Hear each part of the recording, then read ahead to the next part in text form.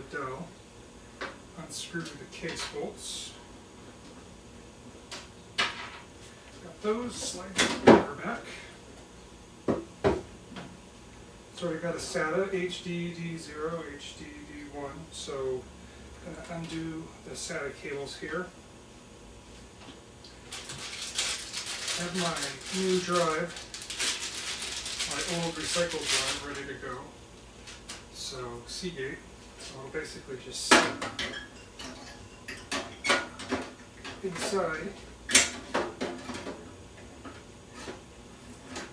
like that. You can see we're going to add in the holes there, so it's good to go.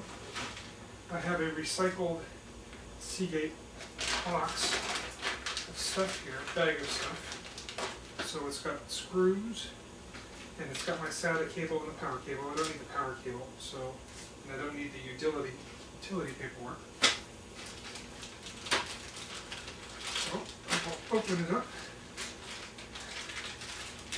Got SATA cable, again, power. Since this has the old power converter, I don't need this one. This converts it to the old type of power, so we're going to toss that. What I do need are the screws that are here, so we're going to use these screws as we get this in. That's probably one of the things that I've run out of the most, are finding the proper screws for these each time I do this. Yeah, my big fingers, it's always hard to do the first couple. Okay, so we've got the first one. I'm going to change over to a different screwdriver because that's one's too small. Okay, there we go. There's the first screw. Second screw.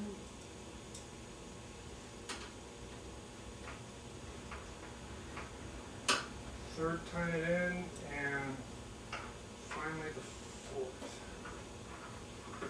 Okay, so we're all good to go. We have everything that we need. I actually have another SATA cable that was already unhooked versus the one that they gave us that I'm going to leave just in case.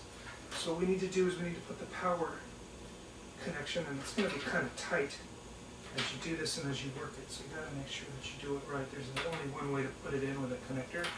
So there we go, it's done. And then it's in with this. There's only one way to put it in, like that.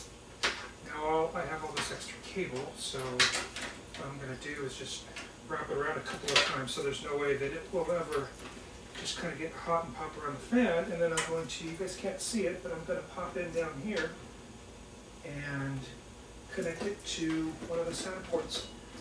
Yeah, so there we are. We got everything we need, all shoved in, ready to go. We've now just added in a drive, so everything looks good. I'm going to throw the case on and screw it back up.